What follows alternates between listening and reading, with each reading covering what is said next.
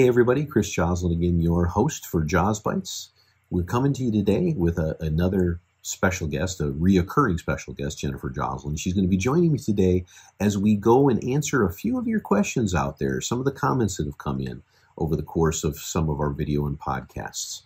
And we'll take a look at those. We'll try to respond to them, and hopefully we will not produce more questions, but actually have some answers for you.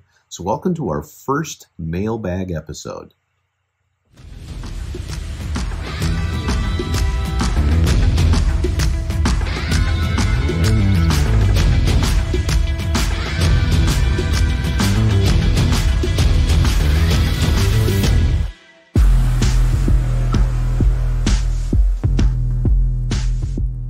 So welcome everybody to the first edition of Mailbag. I don't know if we're going to call it that or not, but I thought it was kind of a cool thing to start looking at some of the responses we've gotten both online and on our website, and actually a couple via calls after somebody's wanting to contact iLevelLogistics.com, which should be running across your screen right now.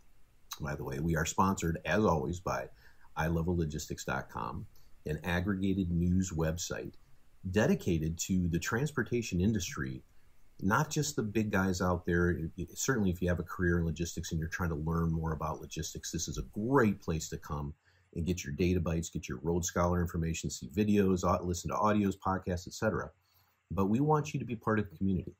And some of the responses we're getting from the community of people that are watching some videos and listening to podcasts, we thought we'd take a few minutes today, and the two of us, Jennifer Joslin and myself, your host, Chris Joslin, would sit back and kind of go through the mailbag a little bit and see what's out there and how we can respond. And if we get a good response from folks like yourselves, we'll do it very often and maybe have a coffee on Friday and get through some of this and see if there's some good stuff to dig into. So let's, well, hi, by the way. Good morning, Jennifer. How are you? Good morning. How are you doing? Oh, it's been a long week. I'm ready for the weekend. How about you? But of course, transportation, is there really weekends? I don't know. I mean, it's easier than ever to, like I've been saying before, park it on the couch on a Saturday night and be like, I can nail out some of these tasks that I could wait till Monday to do, but yes, yeah. Can I actually do them while watching an entire series on Netflix, right? Yeah, and I've been guilty of that before. However, things are opening up, it seems like, in most places, at least somewhat. So, I mean, I'm kind of looking forward to a happy hour or two soon. Okay, I got to ask you before we get into this, though. Is there something special that you're watching on TV that you can share? Ooh. On one of these streaming services? Because God knows, I would imagine you don't have any kind of regular cable TV or anything like that anymore. I mean, you are a millennial, right? I am a millennial, which means I've never paid for cable in my life, but I've probably paid for double what cable costs in the amount of streaming services. In the past, I think your father probably paid for your cable anyway. I have, we have about every single streaming service under the sun. So, I mean, it's basically cable all over again, but something I'd recommend, and I enjoy TV. What can I say? I love cinema, if I want to be a little classy about it. Classics? But the old classics or stuff that is new? I like the classics, but something I've seen that's new that was just good old-fashioned fun TV or fun movie, like a blockbuster hit that didn't get, 100 on Rotten Tomatoes, but didn't tank either. It was just, good escapism. We watched a movie called Greenland on HBO. I watched that the other day too. There's nothing like the world ending to get your juices flowing, right? Oh, I know. It's just it frees your mind from the real world ending situations that we seem to be looking at every day these days. I hate to say this. I hate to even admit it, but I watched that movie and I was thinking, I wonder how they transported all the goods they needed for the time they were going to spend in Greenland. I wonder what transportation companies. It's so funny you say that, because that was the same exact. I mean, when I watch a movie, it's usually just my partner and I, and we just like to go back and forth the whole time, asking the silliest questions. But there are loopholes in these movies. So we were going back and forth about how on earth are they getting all this to the bunkers, and how, if this family shows up and they weren't on the manifest, there's not enough supplies to keep everyone alive for a certain amount of time. I don't want to spoil the movie too much, but there were some loopholes. But it was a good fun movie. Escapism and everything. Yes. But anyway, lots of fun. But we can talk supply chain about movies all the time. You can see it. I agree. It's like, what are they doing? How are they doing it? Are they moving it full truckload, LTL? Are they going air, ocean? Right. What are they doing? Yeah. And of course, today, I saw a little article today going through my iLevel daily, which we, by the way, suggest greatly that you go and subscribe to, because you'll get a daily email. It's great. Of aggregated stuff. And there's some great, and it's not just transportation, it's kind of stuff that is tangential to transportation that we as a civilization out there need to know about, infrastructure plans, things like that. And I saw an article today about how there's like 70 barges backed up on the Mississippi because of that big crack that's in the, I think that latest data bytes that's going up probably today, tomorrow, something like that on the site, shows a picture of that bridge near Memphis that goes across the Mississippi with a giant crack in it. My God. Crazy. Just the littlest things, the smallest things like that can just create the biggest hiccup. I mean, you go back to the Suez Canal and the Ever Given, I know that was a hot topic for a lot of people the first time they were really considering, there's a hiccup somewhere in the supply chain and it affects everywhere. That ship's still there, right? Did you know that? That's still there. I forget the name. There's a kind of crazy name of the lake that's attached to the canal there. Bitter Lake or something like that. I don't remember. And it's still there. I mean, the whole thing, it's 20,000 TEUs on that, full of cargo that's rotted or whatever. There's DEA agents. It's kind of incredible what they went through to get that thing done.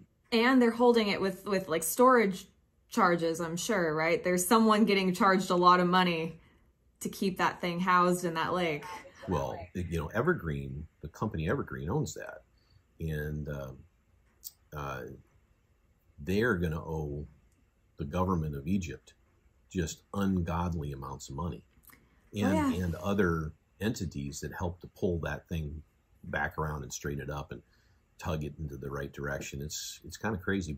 But to your point, our entire network, our entire supply chain, and I love that name. Whoever came up with the name originally, supply chain, for stuff that comes all the way from earth to finished good. There's that whole chain of events that has to occur, a lot of middlemen, a lot of different things that have to happen to raw materials to turn them into something that you and I are going to go out to the store and buy someday. Right. And that supply chain is only as good as its quote unquote weakest link. And when these anomalous things come up, like the Suez Canal or this bridge that's got a crack in it now that's jamming up the Mississippi River, those things create a lot of havoc downstream, so to speak, of the Mississippi River, or upstream. No, you're totally right. Yeah. But hey, we're kind of going off on a tangent, but that's okay. I mean, this is really about disseminating information for people out there that are willing to listen and watch and learn. And that's kind of our goal. And we've had some feedback in the last week or so, and we grabbed a couple of those. Let's take a look here. I'm glancing up at an online thing here. So there's some. So you want to dig into the mailbag? You want to look at a couple of things, see if it's something you and I can answer, or we can go pass. I don't know. So let's see if we can tackle some of these. Here, I'm sorry, what was that? Well, yeah, let's go ahead. Let's tackle some of these. Okay, so the first thing that I see on here is from somebody named Kimberly, and it says from Madison. I would assume that's probably Wisconsin. I guess. I don't think that's a last name, but in any event, it says Madison, and this one's specifically to you, Jen. So, Jennifer, how do you deal with vendors that demand payment on ad bills, accessorials, things like that I think is what she's talking about, without real proof that they completed whatever they're billing for? It's kind of a broad question, but it's something I'm pretty sure you deal with on an everyday basis. Oh, of course. Anyone in this industry who has to deal with collecting or paying has to, you're going to put up with this at some point. Well, first off, if you can, you want to get ahead of this by making very clear up front before you begin your business relationship what is expected when you're being billed something. I know that we have like a packet that we provide to our vendors when we first initiate any sort of business relationship about what is expected from them, both on the invoice and included with the invoice. So for example, just for a general, I don't know, repositioning move or something like that, you would say, okay, on the invoice, I need obviously your invoice number, the date, the reference number that we give you with our rate confirmation sheet or our dispatch, the trailer number, the VIN number on the trailer. Basically, it also does a lot of good to get with your customer and see what they require from you when you bill them. So you can also pass along those requirements to your vendor, because the last thing you want to do is be caught in the middle between a customer that requires one thing and you didn't require that from your vendor.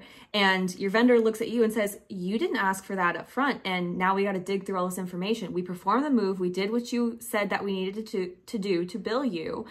And then you end up fighting a little bit, usually a little bit of a tiff. You know, it's interesting because I think this Kimberly person has a really, it's kind of a surface question, but it's really kind of at the heart of what we do, right? I mean, at the end of the day, the vendor wants to collect from us and we want to collect from our customer. And to do that, and in this case, she's talking about ad bills. So there's probably some kind of base rate or quote that was put out that has got the normal amount of stuff on. Then everything extra, you got to have some kind of trail of information so that we can get paid and that we can pay properly, right? So set expectations is what you're really saying. I would say with an accessorial bill specifically. So say you have like a drayage amount that you have agreed upon.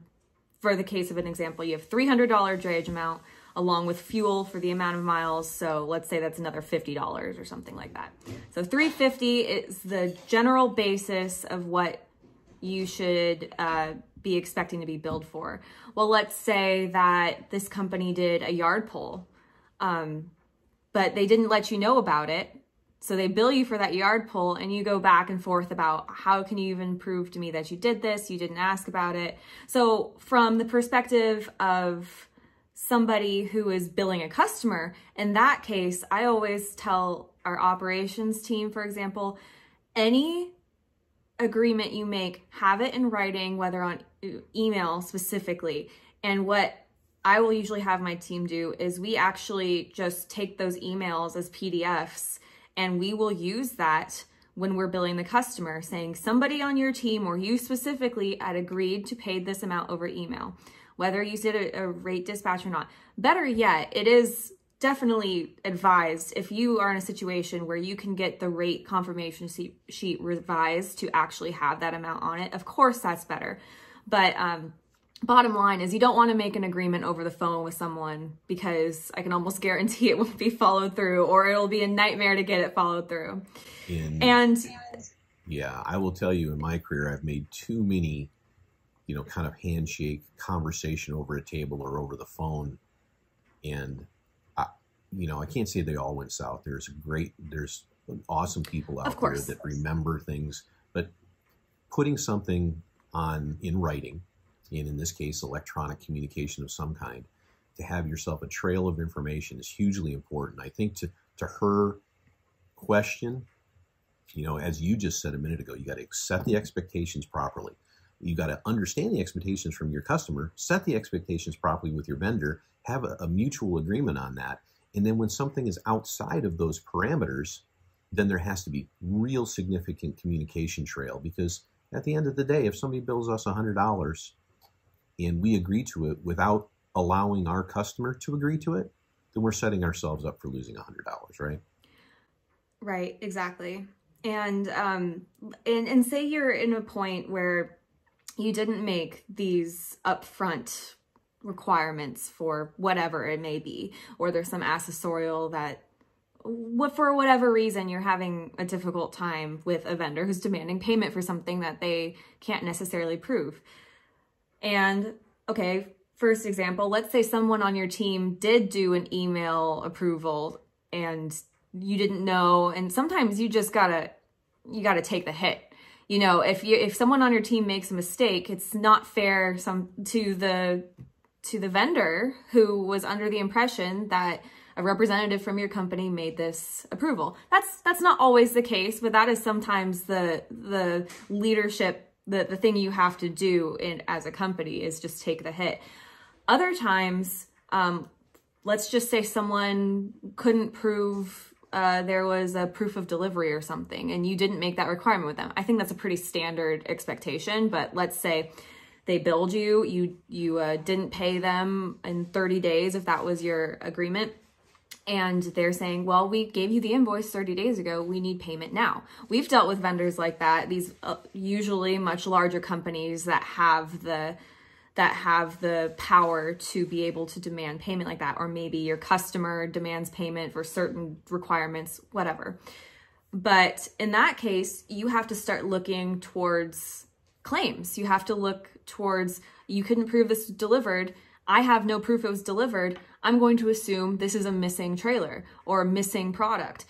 That will usually get someone's attention to get you what you need. That will get them off no their one really seat, likes right? dealing with very few people. I won't say no one, because maybe there's some person out there who just loves claims. I don't know. Some masochist, it's not me. I think, But it's not me. But usually when you go that route, that does get the attention. I would recommend avoiding that route by just upfront making your requirements very clear, and also making sure your customer makes their requirements very clear with you. Right. So that way you can move that down the line. I think what you're really talking about is focusing in on, standard operating procedures and communication lines and just clarity of process, really. And, I know that a lot of small companies, especially that watch this, are going, God, there's so many details and all this stuff. And it's as simple as, I'm going to send a bill and I need to collect it. So one of the things that's always been nice about smaller niche companies, I think, is that you try to get enough margin in what you do, some specialty thing that you do, where if there are places you can be flexible, and as you said a moment ago, take the hit, you're going to be able to absorb something for the long-term benefit of your relationship with the customer and the vendor. So those are all things to consider, Kimberly, but we appreciate the question. I hope that we didn't muddy the waters for you. I hope we cleared up a little bit of that, but bring more feedback to us anytime, and we'll try to continue to clarify. I think what Jennifer is basically saying, though, is set your expectations both with your vendor and your customer, and then follow through on a process that's very clear in terms of communication. That way, when what you build, whether it's an initial baseline quote or whether it's some kind of ad bill accessorial kind of scenario, you will have documentation that'll get you paid. It may not be paid on time, but it gets you paid. And that's the goal. I suspect that this person is in accounting or some kind of customer service, position that requires her to do these kinds of things. Let's jump into the next one here. This one is from Antonio from Fresno. It's got to be Fresno, California. Fresno. I don't know if I heard Fresno, but thank you for the question, Antonio. It says here, I work in a warehouse here, I assume Fresno, and we are always talking about lowering our warehouse emissions during team meetings. I watched your video on Indirect Source Rule.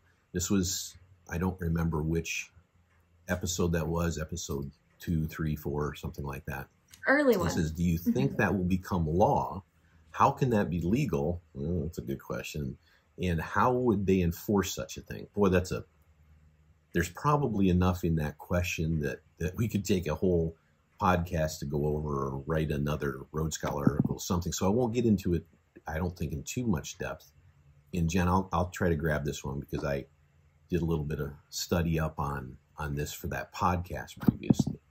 And I will tell you this, the challenge right now is that rule is becoming I wouldn't say law, because it doesn't become a law, it becomes a requirement. The South County Air Quality Management District, the SCAQMD, is the one that put this together. And this has been an ongoing kind of revised rule now for about 3 years, and there's 600 and something pages involved with these documents. But what it comes down to is it's a continual drive by all the California Air Resource Board entities out there to push the continual lowering of the carbon footprint.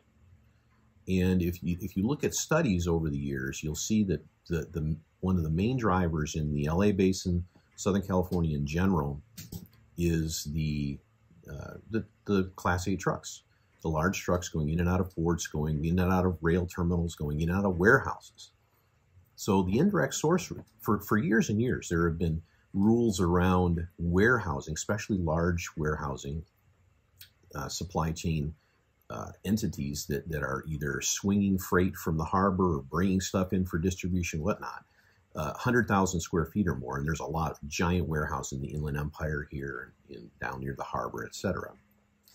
And for years, there have been something called, these warehouses have had to watch what they call their wear points. These are points they can accumulate on a year-to-year basis. I think they go June to May every year to calculate this. And these are warehouse action and investment to reduce emissions. I believe that's what WARE stands for, W-A-I-R-E. And the whole idea behind that is that you have to change your light bulbs, you have to watch your propane emissions. If you have your own fleet of trucks in there that are, a yard goat or something that's moving stuff around, you have to start driving carbon out of your system. And it's monitored oftentimes in these large warehouses by a monitoring station that collects particulate data and ozone data on upwind and downwind sides of warehouses. That's how they calculate this stuff. And there's a whole cadre of people that are going through and reporting all this and everything else. But that's a long answer to the first part of it. So warehouses have had to do these wear points forever. I don't know how long, actually, I say forever. But now this indirect source rule, which is very aggressive, now says if you're a warehouse and you're 100,000 square feet or more, or if you have 100,000 square feet in a giant 1,000,000 square foot warehouse that you manage and it's owned by someone else, you have to watch who's coming in and out of your facility, and you have to monitor their emissions in such a way that you can accumulate either additional wear points, trying to force trucks to be either near zero or zero, NZE or ZE emission trucks, near zero emission or zero emission trucks. So, and those are becoming more and more popular, of course. The harbor terminals have already driven engine changes and things to that effect. But that's what it is. It's talking about fugitive emissions that leave your warehouse space. Now, though, they're making the warehousemen control people that are outside their sphere of influence. The repercussion of that, and why I'm taking so long to talk about this, is that if you're an outside trucking company, which is probably the people we're speaking to the most, you now are going to have to watch what warehouses you're going into, because the larger ones are going to force this regulation, because that's what it is, not a law, it's a regulation. They force this regulation on you. So if you have a certain carbon footprint, if you're not Smart Waste certified, for instance, or if you're not trying to drive potential of your trucks to zero emissions or near zero emissions, then you may be excluded from going into these warehouses at some point. Because the warehouseman is either going to be penalized by the carbon you're emitting on their facility, or they're going to get points for driving carbon down. So which do you think they're going to try to do? So enforcement is the issue, though. I think that's a nice tail end that Antonio is. Whoops, let me turn that off. I got a call coming in that I'll have to deal with later. But the enforcement part is always the challenge. The speed limit on the highway is 65 miles an hour typically. If you on the highway today in Southern California going 65, then somebody's going to run you over, right? So it's one thing to have regulations. It's one thing to have laws. It's another thing entirely to have some enforcement of that. In the way that the South County Air Quality Management District is trying to have this happen, is to have the warehousemen actually that are being penalized supply the dollars for that entity to supply the monitoring to take care of it. So it's something we're not going to be able to really get around very easily. These things, this data collection is going to be a retrieval. It's not going to be a forced collection by some outside entity. It's going to be a retrieval that the warehouse will either do or they'll end up paying some penalty. And a lot of them will end up paying the penalty. They'll make a calculation and say, okay, we're getting penalized this amount of money and we're going to just pay it. Anyways, that was a great question, Antonio from Fresno. And I hope we answered that properly. I believe now that this is actually becoming an actual regulation and not just, I think it was called proposed rate, PR 2305. It's probably actually R 2305 now. And I probably will come out with another discussion around that for a full podcast at some point. We've got another one here, and this is from a Ryan. It says Garner. I know of one Garner, and that's in Kansas, but there may be others. Garner, Kansas is very interesting, though. They have I was going to say a new rail terminal, but it's probably about 6 or 7 years old there, if that's the one we're talking about. And it says, I've been working home for over a year now. This might be right up your alley, Jen. It says, like most of the customer service teams where I work, I miss the group and the atmosphere. I assume he's talking about at an office. And listening to the Homework podcast, which you were on, Jennifer, I thought you might be able to add more, I thought you might have more to add since then about working from home, I assume. And so how are you dealing with it? Is it still going the way you want? Do you recognize that it's kind of an individual's preference thing? Or what do you think companies are thinking about this whole at-home situation? I do think it's a preference thing. I have people I know who can't wait to get back to work, and I know lots of people who have no desire to go back. In fact, some of their companies are saying, hey, we're going to need you back in the next couple weeks, and they're fighting it actively. They're like, I do not want to go back. So I really think it's a preference. Might be the price of fuel affecting that too. Who knows? Yeah, there's lots of reasons why. I do think it's just a preference for the person, but also it also depends on what your work environment's like. If Ryan here had a really great atmosphere at work, it's a shame that that's been, kind of ripped away from him. But there's lots of people who didn't have a very great atmosphere at work who I just, not me personally, but I know somebody close to me who had a really difficult atmosphere at work, and she is just does not want to go back, and her company's telling her, hey, we're going to go back within the month, and she does not want to go back at all. So it just really depends on the situation. For me personally, I don't mind it. I don't see me going back anytime soon, because we actually, my office, which was a smaller offshoot office where we were just doing a lot of admin stuff, there was no drivers or anything on premise there.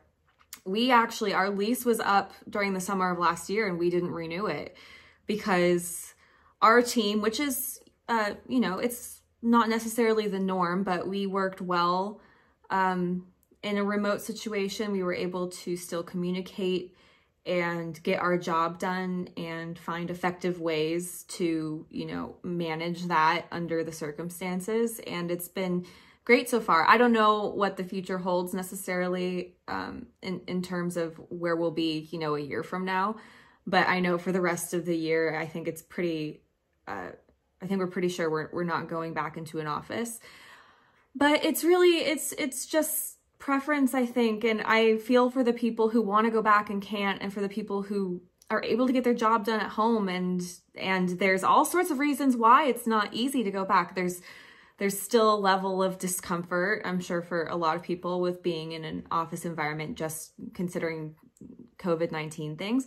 But then there's also the price of gas. A lot of people, maybe their kids are not back in school yet, and they don't know what to do when it comes to childcare. I know someone who sold their car during all of this because they had no reason for it anymore, and they were able to pay off a couple things, and now they don't have a vehicle. So they're like, I do not want to go back. How am I going to get to work anyway? So there's all sorts of personal reasons involved. I got to imagine it's really depends on the type of work you do as well. You know, obviously there are things that you have to be, as you mentioned earlier, on premise to do. If you're dispatching truck drivers and you have to collect paperwork from them and everything else, you got to be there to do that. And most of those people have probably been there throughout this entire pandemic anyway. But I think the point is valid. I think that, you know, times have changed. I've always been an advocate of telecommuting for those that are responsible enough to actually get their jobs done, right? And I think that's really what it comes down to. Is it's not just personal preference, but is how you work. Some people need that atmosphere, group atmosphere.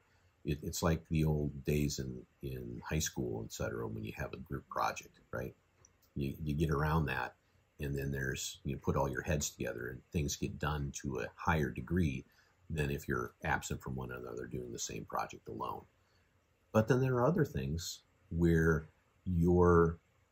if your own internal business ethic is really good, then at home works terrific. And so I hope we answered that okay for you, Ryan. And I hope for your sake, you know, you missed that group and that atmosphere. I hope you get a chance to get back to that. We got another one here from, I'm not sure if it's Mandel or Mandel A, and it says RRTX. So I'm not sure what city that is. I assume it's Texas, maybe Round Rock or something. I don't know. I used to know geography really well, but who knows? But it says, I don't know what or who to believe anymore. Oh boy, I'm not sure what this is. What are your thoughts on whether workplace will require vaccinations of employees before returning to offices? Well, that kind of goes with a little bit with the one above it, depending on the type of work you do, right? And there's a lot out there that's going on from a political aspect or a scientific aspect of how do we get to herd immunity. We did a podcast a month or two ago about getting to herd immunity and some of the things that are going on there. I mentioned this briefly during that podcast, that my belief is in certain industries, you know, we kind of go back to what we talked about a minute ago with warehouses. You know, they're talking about indirect source rule with emissions. Well, what if that warehouse believes their guidance is that not only does your truck have to be a certain emission level or you pay a penalty, but that your drivers that come in must prove they've been vaccinated to be able to get out of their cabs. I mean, that's a perfect, for instance, in our field. So the employers of those drivers are going to look at their swath of employees and say, okay, you know, I know there's vaccine hesitancy. I know there's a lot of different debates around all of this. But if we want to get back to, quote unquote, forget the normal part of your life and everything else, I'm talking about the business part. If you want to get back to the normal way of doing business with the clients and the vendors and the shippers and receivers that you have, then you might have to have that proof. I wouldn't be surprised at all. I mean, if you are hauling hazmat, you have to prove that you have certification to haul hazmat. You know, if you're doing different things, it's another certification. So I do believe, Mandel, that there are going to be workplaces that require it.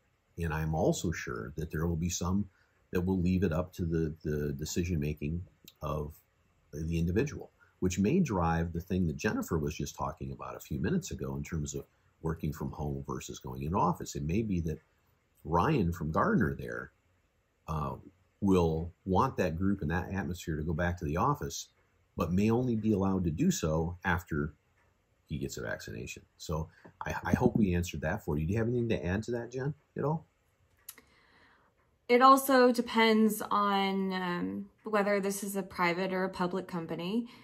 I know somebody who works for a private company, which is not in the transportation logistics industry. They work in the like technology, tech sphere. And they were told you can come back to the office starting, I think it was June 1st, as long as you can prove that you're vaccinated.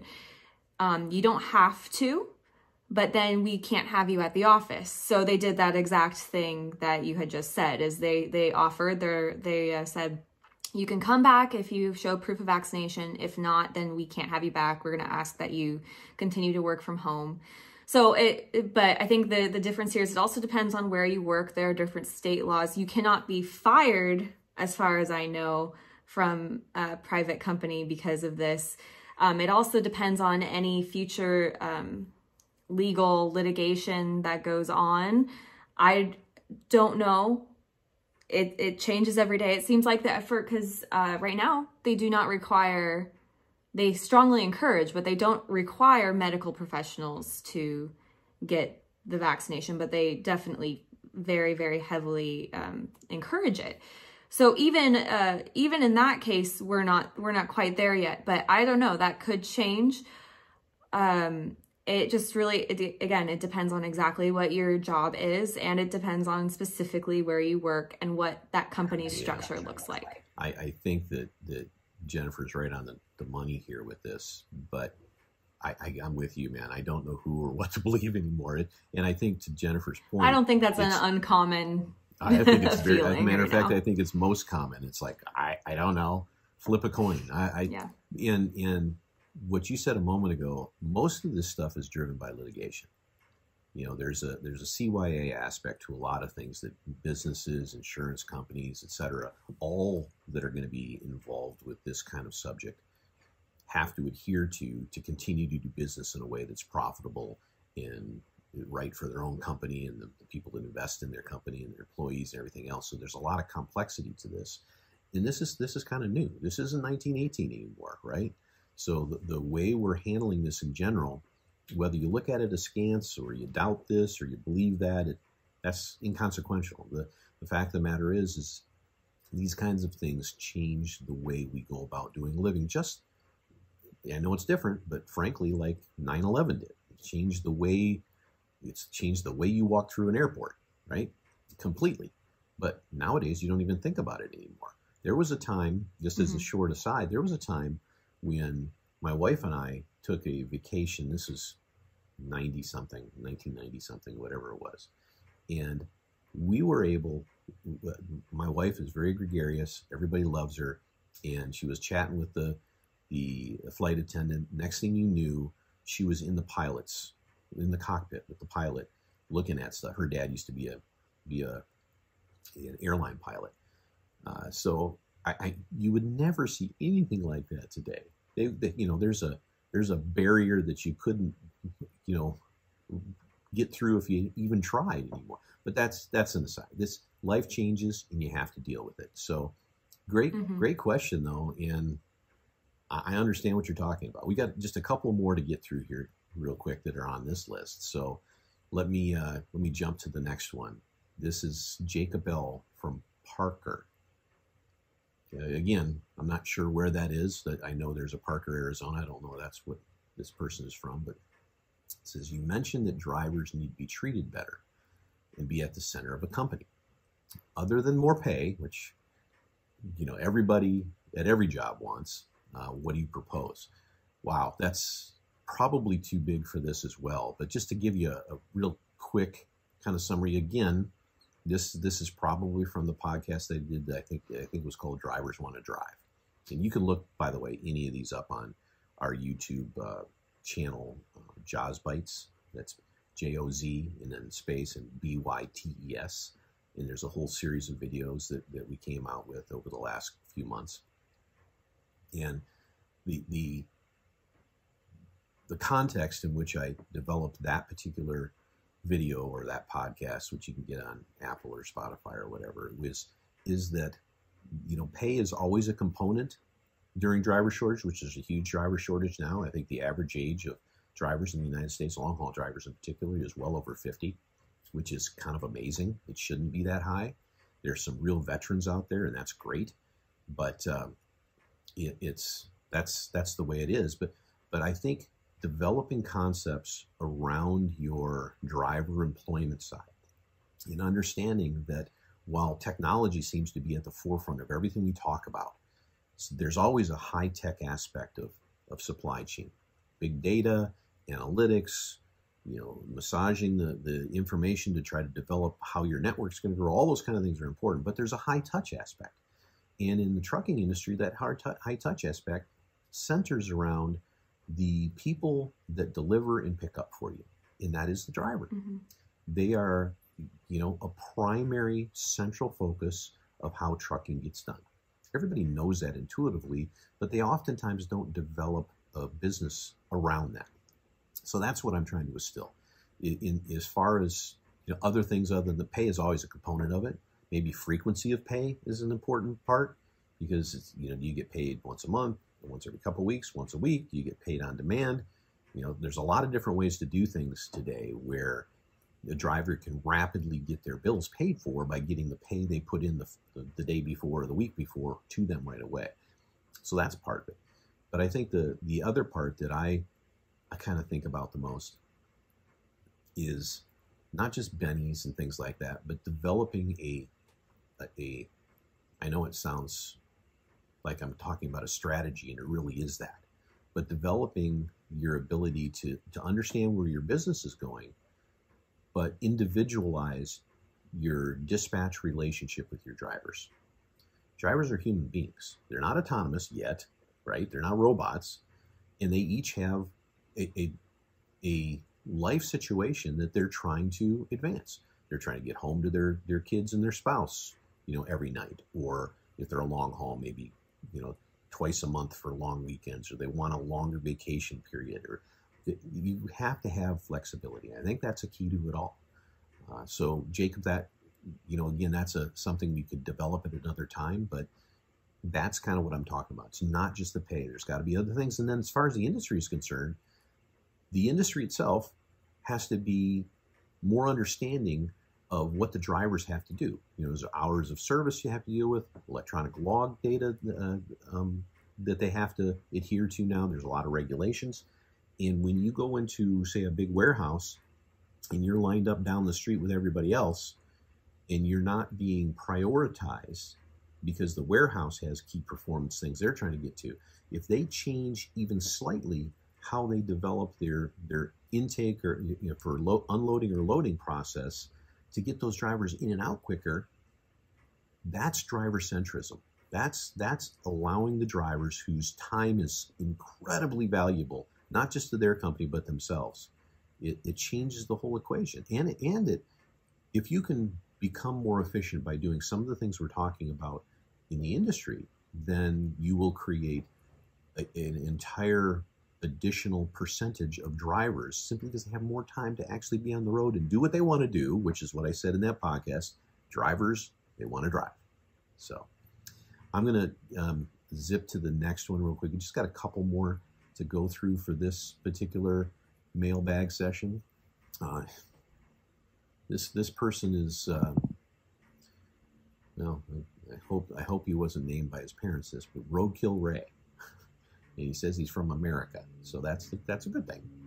Can you guys do something on our need for better trained commercial drivers? That's interesting. He says, I've been doing this for nearly 30 years, and some of the guys should not be out there. And that's kind of ties into our last one a little bit. There's a lot of real veterans that have been doing this a long time out on the road, and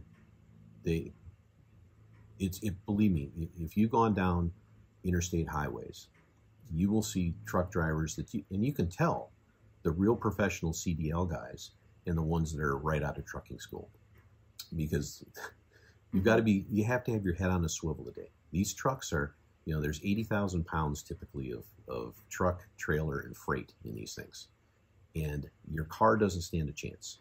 And safety is paramount. That's why there's ELDs. That's why there's hours of service restrictions. That's why a lot of that stuff is in place.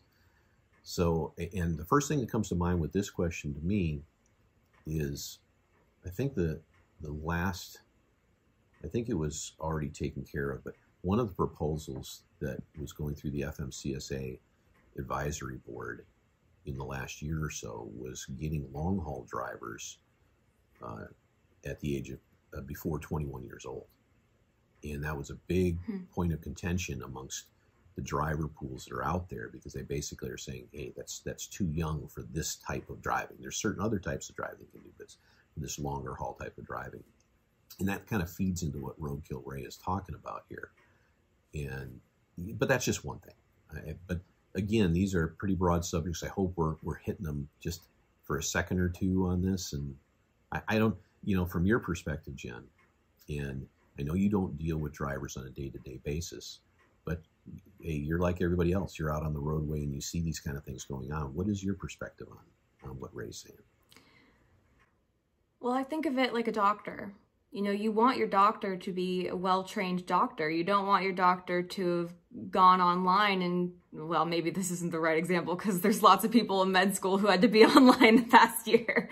I'd like to hope and think that there was some pretty intensive work they did online, and then when they were able to go back in, it was hardcore catching up. But I mean, what I mean to say is you don't want someone who took a 30-minute course on just reading Wikipedia pages on heart disease and then go in and have them do your heart surgery. You know what I mean?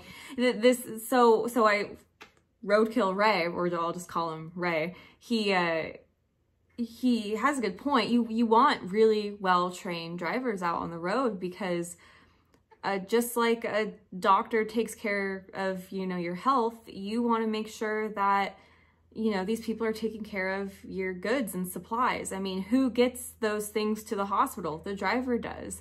Who gets the lumber and materials to build your house to the place where the house is built? The driver. I think people overlook just how many semi-trucks are on the road.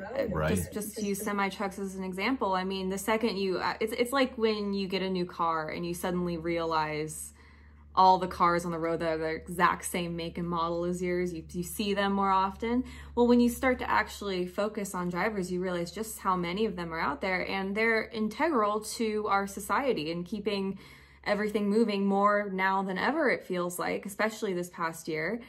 And this kind of goes back to the last question, I think, about the driver centrism, excuse me.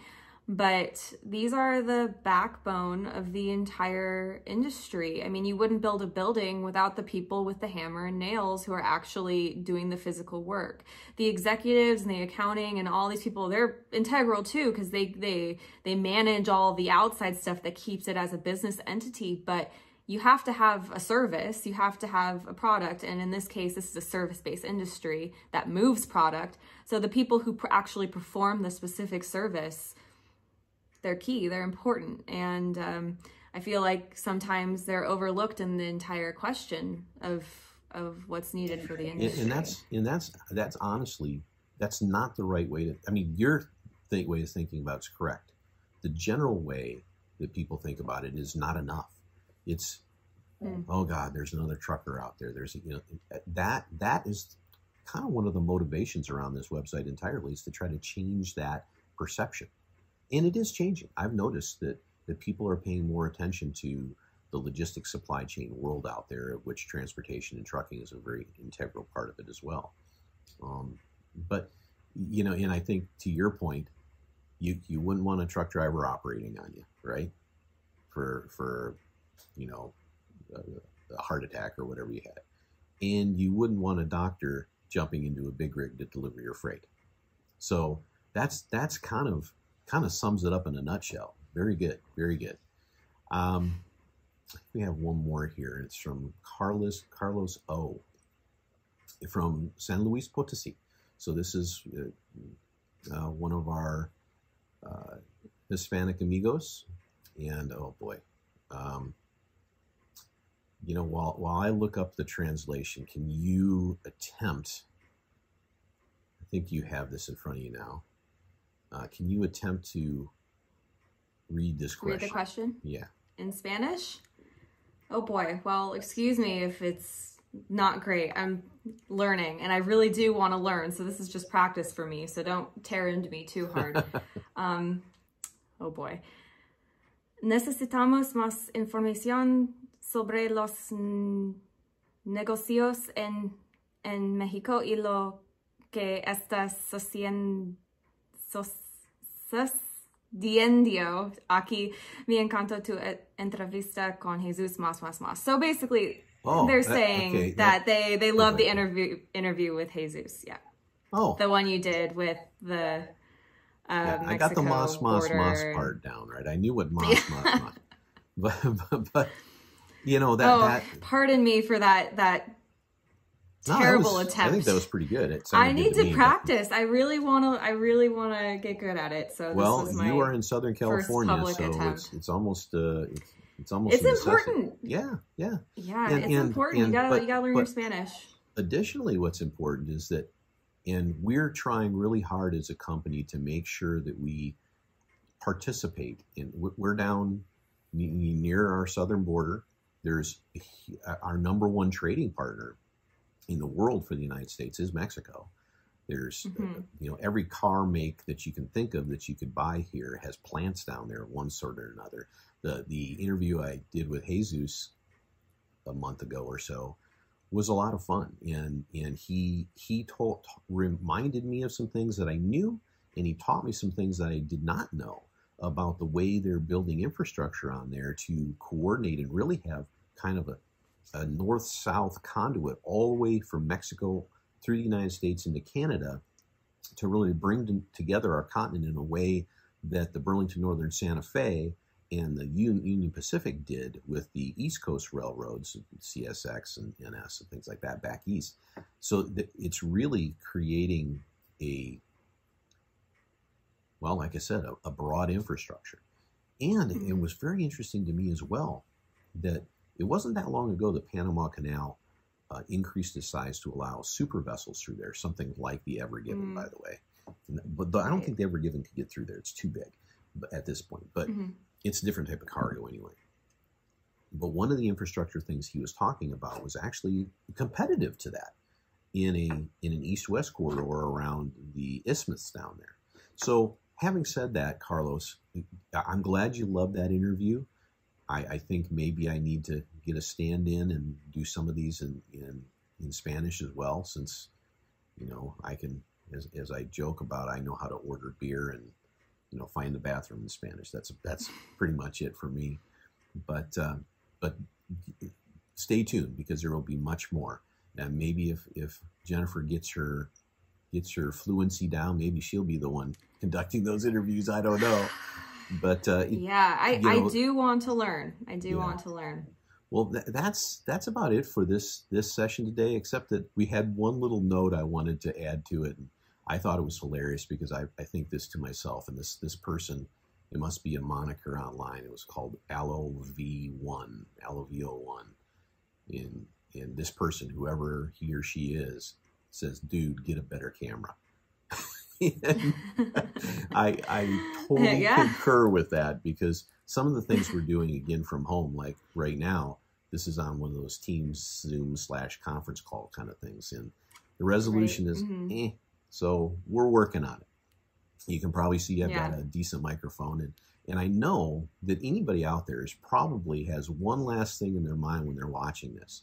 They're looking at your background, Jen, and going, "What is that weird gold thing with?" What is that in the background? You've got to share. If I turn it here, I can turn it.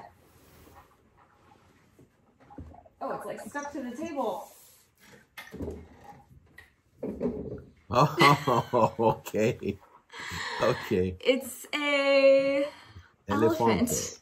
Obviously not real. I do not participate in that, but it's a fake elephant head. It's just a adornment. I've actually been rearranging. You can't see, there's like a lot of chaos going on just out of frame. You can see my college degree is just peeking out of the corner right there. But I've been moving my office around because I'm home for the long haul, it looks like. So been moving things around, trying to get things situated in a way I like in the house. So this is my new desk adornment over here. Well, I guess at this point, I will end up bidding you and your elephant friend adieu. And thank you, by the way, again, for participating in this first of the mailbag, I guess we'll call it, episode. And I hope everybody enjoyed it out there. Again, as far as a plug is concerned, go to our Apple Podcasts, go to Spotify, go to YouTube channel, go to our website. Again, www.iLevelLogistics.com, and sign up for the daily. It's been a tremendous benefit for people I've talked to. It grabs stuff from all over the internet, and I kind of view it as this is a way through a company like ourselves here online, through all these media methods, to become kind of self-certified, if you will. There are a lot of things you can learn out there, but everybody's busy. They need quick information coming at them. They need to be able to scan articles, and this will allow them to do that. So join us out there, become part of the community, subscribe, get in there and dig into the information and help your career along. Who knows? You may end up being an entrepreneur and getting into that side of the field as well. But the logistics field, supply chain field is growing all the time.